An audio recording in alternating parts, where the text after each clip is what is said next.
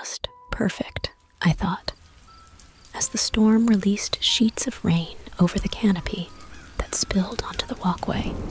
Lightning lit up the sky in a brilliant stitch of fire, followed by a powerful bellow.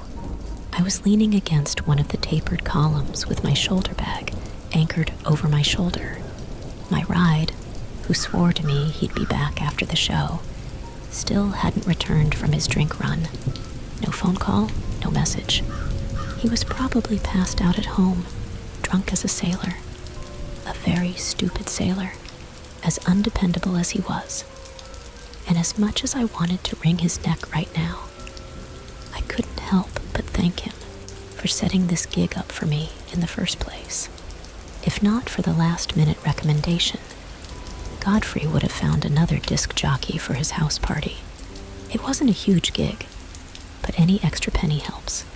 But where did that leave me now? Stranded in a rainstorm with a house filled with grad students, too high or drunk to find their own feet, let alone hold a coherent conversation. No soul here was fit to give me a lift, and like hell I'd stay the night at this place. I cautiously peeked at the time on my phone. 1:25 a.m. "No, sorry about that, little lady," Godfrey said, floundering out of the doorway. He was wearing a dark plum Willy Wonka's coat. "I got your pay right here." "Thanks for the show. You really got a knack for this, Sam, wasn't it?" "You got it. Thanks for booking me," I said, collecting the money and also catching a sweetly bitter whiff of the burnt herbal scent drifting off of him. "That's a pleasure," he grinned at me and then whistled at the flooded walkway. "Man, it's really coming down tonight. You still waiting for your ride?" "Yeah, hopefully they'll be here soon." "Well, let me know if you could use a ride. Hell, you could even stay here if you wanted." Tempting as the offer was, the suggestive look that carried it made the offer almost laughable. The sort of way a butcher ogles a salted slab of meat. "No thanks, I'm good." I buckled my lips into a dismissive smile. "Suit yourself then," he said, and then sauntered back inside where there was warmth. I returned to rain watching. Anybody I could call would be asleep by now. Well, almost everyone.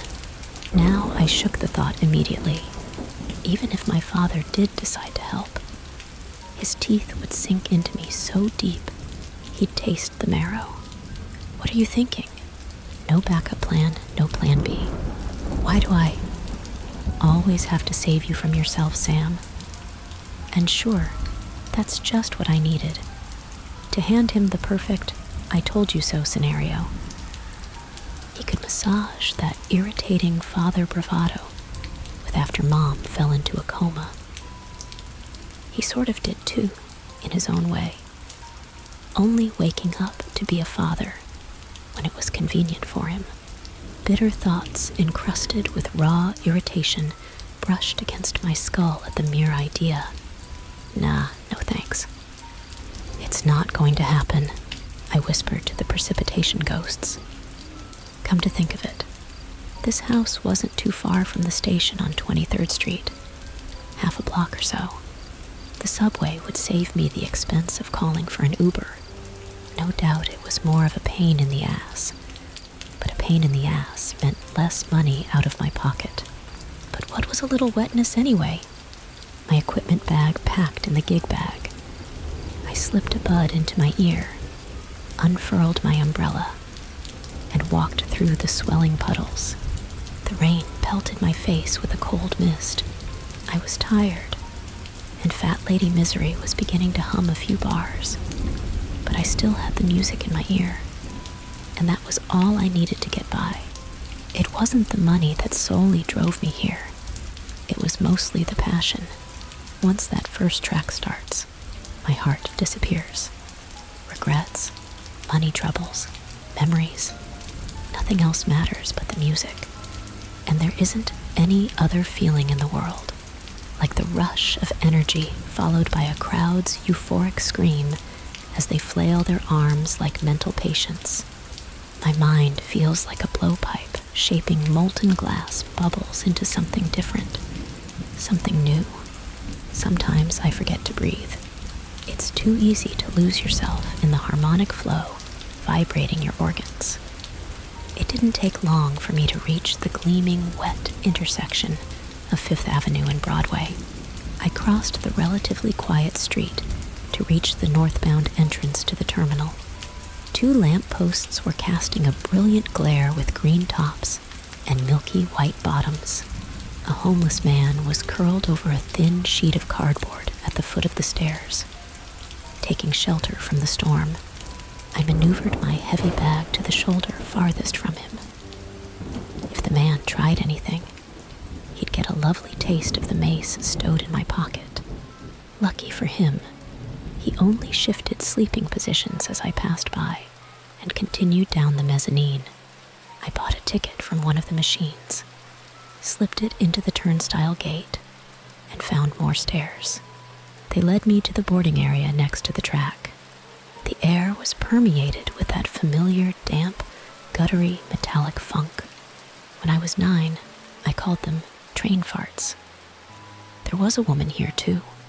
She was aimlessly walking between the columns, cradling a baby in her arms as she did so. It was sort of an odd look given the time and place. She was wearing an ivory white puffer jacket with a fur-trimmed hood. Soon enough, a quiet, gliding hum sounded from the tunnel. Out came the piercing spotlights, followed by the high-pitched electronic whine reverberated off the walls as the train rolled to a stop. The platform doors slid open and were joined by a pre-recorded, strangely melodic voice. "Stand clear of the closing doors, please." There was a note of challenge in the warning, as though the voice was daring you to do the opposite. I wandered inside and sat down in one of the powdery blue bucket seats. The woman followed after and took a seat a few rows in front of me.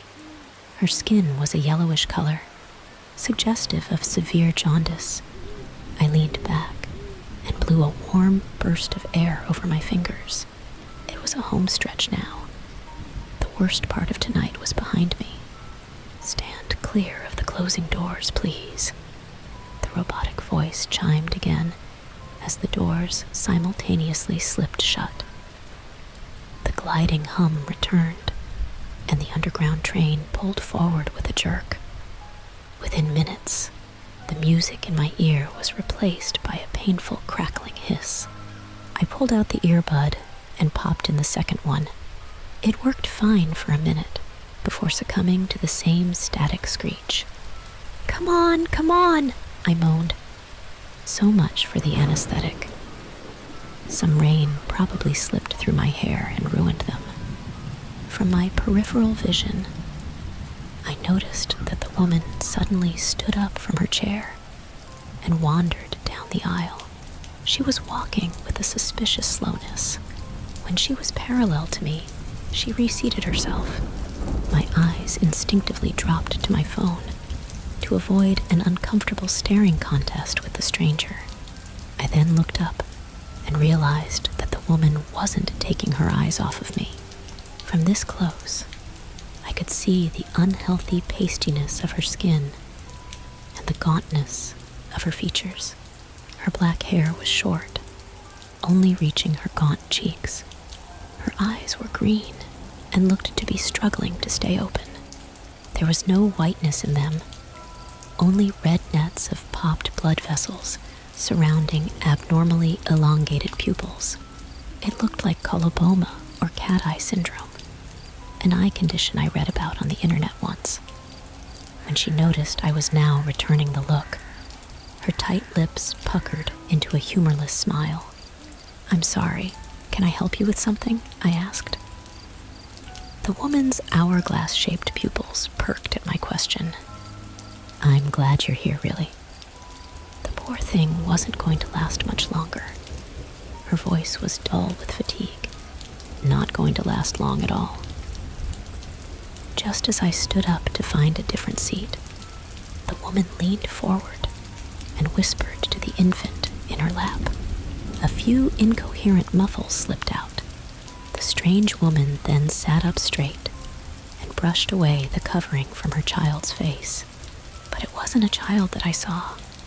No, it was far from it. Its uneven skull resembled a skinless grape, with clusters of forked veins branching throughout its thin skin. Its mouth, with a flickering orange glow.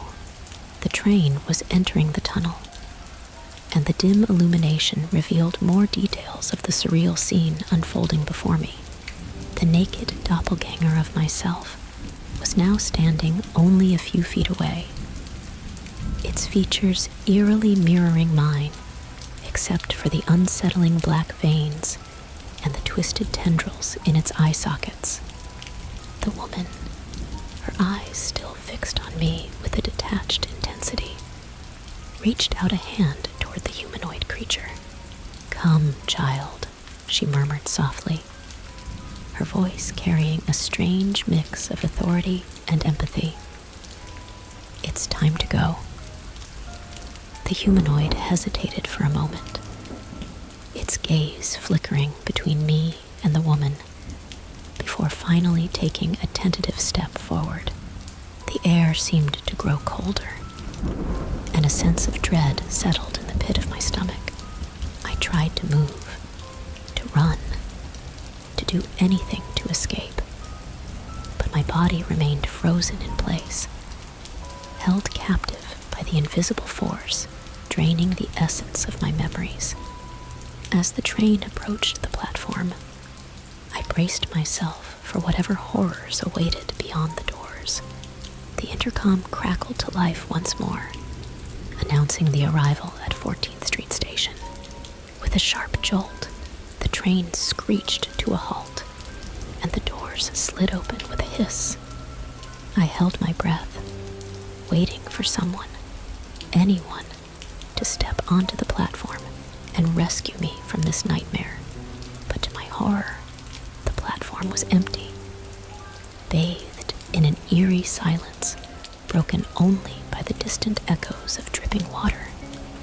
The woman's grip tightened on the humanoid's hand, and together they stepped off the train and vanished into the darkness of the tunnel beyond. And as the doors closed shut, sealing me inside the empty subway car, I couldn't shake the feeling that I had just witnessed something far beyond the realm of human understanding.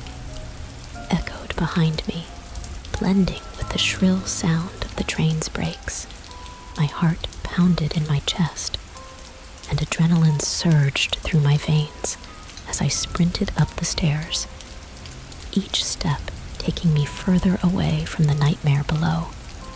I burst through the exit and into the cool night air, my lungs gasping for breath. Raindrops mingled with tears on my cheeks as I stumbled onto the deserted street. The sounds of the city enveloped me, the distant honking of horns, the muffled voices of pedestrians. But none of it could drown out the memory of what I had just experienced. I glanced back at the entrance to the subway station, half expecting to see the woman and the doppelganger emerge from the darkness. But there was nothing, only the empty street stretching out before me. With trembling hands, I fumbled for my phone and dialed the only number I could think of, my father's. It rang once, twice, before he answered with a groggy voice. "Hello?" he said. "Dad," I choked out, my voice trembling. I need help." And as I stood there on that desolate street, the rain falling steadily around me, I knew that whatever had just happened was only the beginning of a nightmare that was far from over. The rain continued to fall relentlessly as I huddled under the closed restaurant's canopy, my mind racing too fast to fully comprehend the events that had just unfolded. Unconsciously, my fingers were already curled around my phone, dialing my dad's number. He picked up, and in a panicked mess, I told him everything. He reassured me, telling me to stay where I was. He was coming to get me. But who would believe me after this? Probably nobody. Not the police, not my family, not my friends. Maybe Godfrey had slipped something into my drink before I left. Maybe I'd caught a hallucination from something during the show. What I witnessed on that subway felt so unreal. It had to have been in my imagination. I mean, surely they'd have cameras down there, right? As I sucked in a deep breath, trying to calm my throbbing chest, I scanned the deserted street. Across from me, something caught my eye. It looked like a woman with a baby in her arms. My heart skipped a beat. Was it her? The woman from the subway? My hand tightened around my phone, ready to dial for help once again. But before I could react, the figure disappeared into the shadows, leaving me alone with my thoughts and the relentless drumming of the rain. I shivered, the cold seeping into my bones. What was happening to me? And more importantly, what was lurking in the darkness, just beyond my sight?